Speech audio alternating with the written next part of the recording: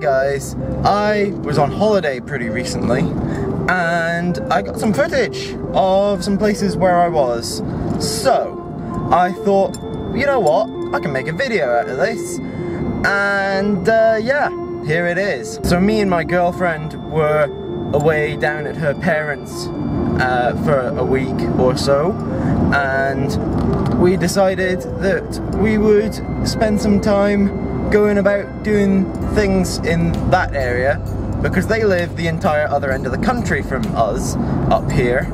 So we went around and did some stuff in Oxfordshire, mainly going around the universities and stuff in order to have a look at the Harry Potter stuff, because a lot of Harry Potter was filmed in there. Look, for example, at this tree. You may recognise it. It's the tree where the scene involving Draco Malfoy, the amazing bouncing ferret, appears. But we didn't just decide to go to Oxford. We also went somewhere else on our travels.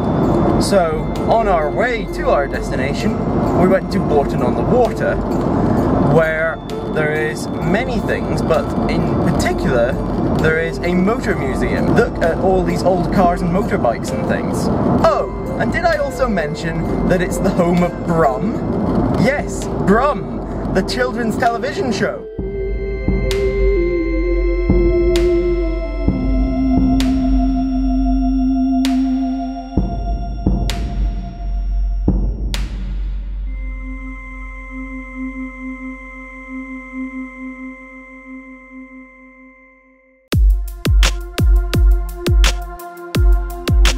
But that wasn't our final destination.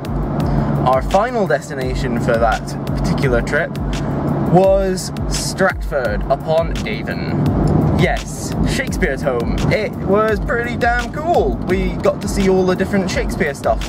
I didn't get as much footage of that in some bits, but it was really interesting seeing a whole load of things. One thought about it that we had was that they had already realised within a couple of decades of his death that he was someone that needed to be kept around.